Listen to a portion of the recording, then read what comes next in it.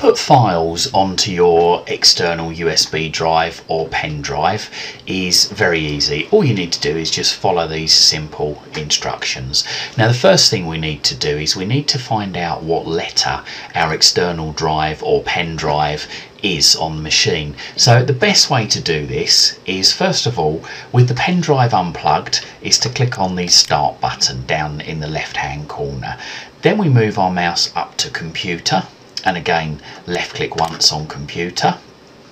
As you can see now, we've got a list of drives on our machine. Now what we're actually concerned with is devices with removable storage. So if we now plug the pen drive into the machine,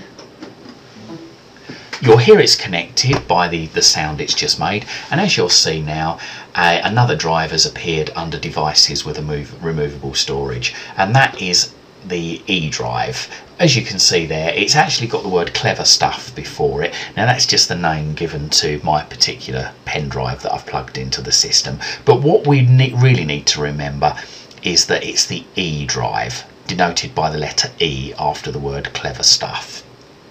Okay then, so I've got a folder full of just sample pictures that I'm just going to copy across just as an example to the pen drive. So I've closed down the My Computer window by clicking on the X in the top right hand corner. So I'm just going to go into the sample pictures folder here on my desktop, and say for instance I wanted to say copy this picture of the desert onto my pen drive. So all I do is I move my mouse over the photo or the file, okay, and then I right click on the file or photo, move my mouse down to send to, and then a little menu appears now to the right, and what I'm looking for is I'm looking for my E drive. So I work my way down the list, and there you go, there's my E drive. I left click once on the E drive, and the file's now gone across to the pen drive. Now to double check this, I just click on the cross in the top right hand corner to close this window down, move my mouse down to the start button, left click once on start,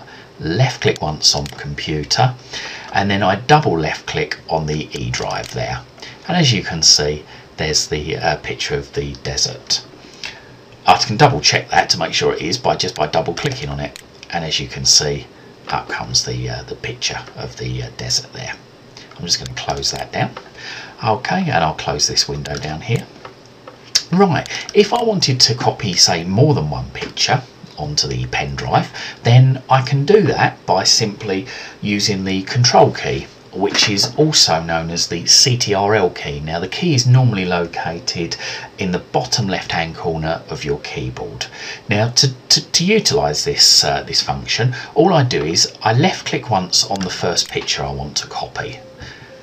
Then I hold down the control key or the CTRL key, and I select the other pictures that I want to copy. Now I'm not going to select desert because I've already copied that, so I'll select all the rest of them.